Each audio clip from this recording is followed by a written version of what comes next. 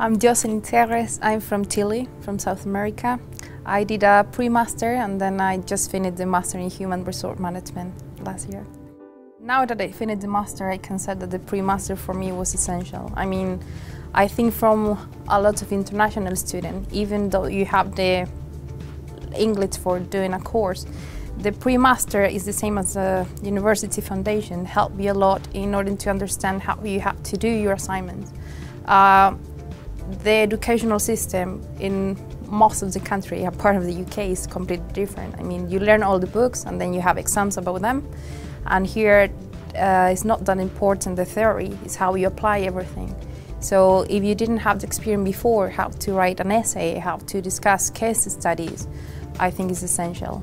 So of course, at the beginning of the master, I feel very confident because I already knew what I have to do. So then you just have to focus how to do it.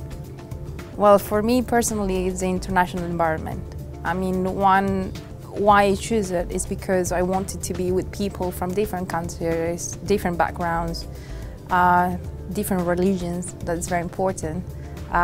Learn from people, not from stereotypes.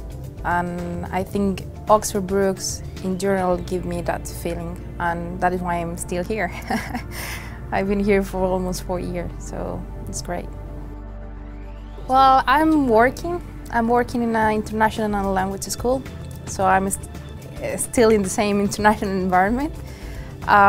What's next is like I'm planning to do another master, but in another country this time. Getting more experience, trying to work. No, what I will recommend is like don't be afraid of yourself. I mean, put yourself always in the higher things. I mean, if you think, oh, I don't want to do this, do it, and then you will see if you are available to do it or not.